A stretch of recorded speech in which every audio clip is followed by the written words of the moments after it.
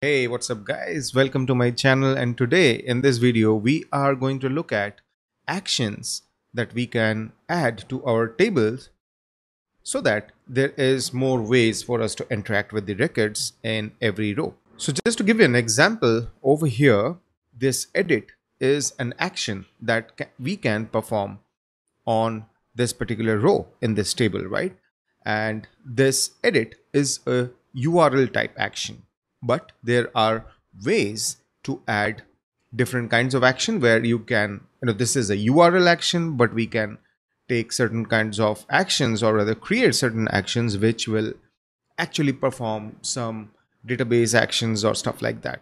And that is what we are going to look at in this video. So to create an action, what we will do is come over here. Inside the table, you can see we already have an edit action. And in here, we will add our own. Let's just say there is a hypothetical situation where, as a admin, I want two buttons. One is to promote the student, and the second one is to demote the student. Okay, just straightforward. So how do we do that? We have global search, no, table actions, make. Let's just name it as promote, and let's just have action like so. And right, I think this is enough for now. And if I refresh right now, it will break because it expects a closure, and inside the closure I will have something like, and I'll have the record available. And now I think it should pass. Yes. And can you see the promote button is visible over here? I'll just take this one as the last action and refresh, so that the sequence does change. And now, one important thing to note here is this particular item has to be record.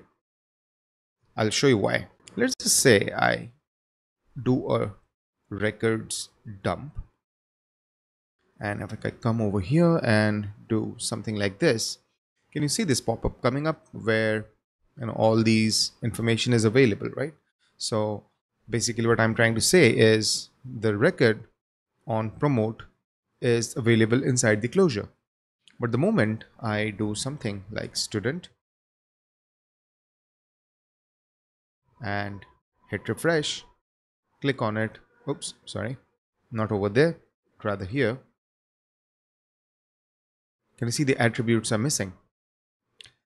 Now, I just read in some Stack Overflow post that it expects a record. So right now I'm doing that. I'm not sure why, and at least for now we will go with this. So I have this student. What I can do is record, that's standard ID. This is the property, right? So we can do standard ID plus 1, and then record save because it's an eloquent model. So with this in place, ideally, if I now refresh and click over here, can you see it changes to standard 2? If I go to edit, I can see yes, that's correct. I can do standard 10, hit save. Oh yes, DPS. I need to change the cedar so that it becomes a proper one. But yeah, can you see this is kind of working? Now, if I want, I can also have one more action, which is demote. And I can do minus, and that's only if record standard ID is greater than 1,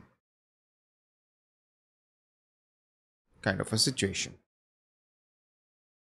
Okay, this is done. Now let's see. One small little thing which I can potentially add is let